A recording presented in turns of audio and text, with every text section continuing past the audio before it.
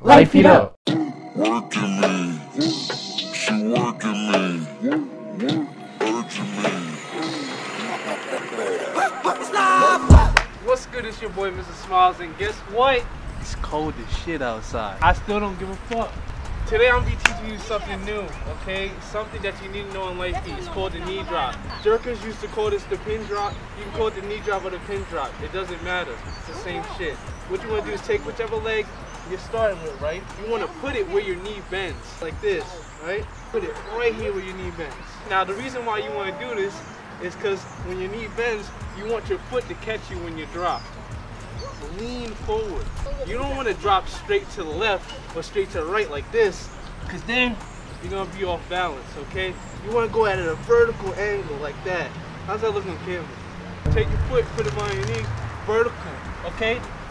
Don't worry about busting your ass. You're going to bust your ass anyway, okay? This is your first time doing this. It's not the scariest thing in the world. You need to trust yourself when you're doing this, okay? Your foot is going to catch you. You see this part of your foot right here?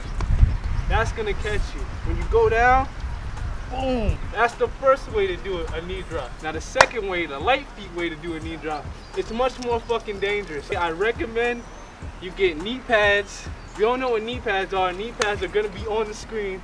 You need to buy them shits immediately. I didn't want to do this shit. This shit hurt. You want to drop straight to your knees. You want to forget the leg. Don't put your leg where your knee bends, but you want to drop on your knees like boom. It's straight knees. This is why you need knee pads, because it's gonna hurt. Your shits is gonna bleed. It's not Litefeet without a little fucking death. This is what a knee drop's supposed to look like.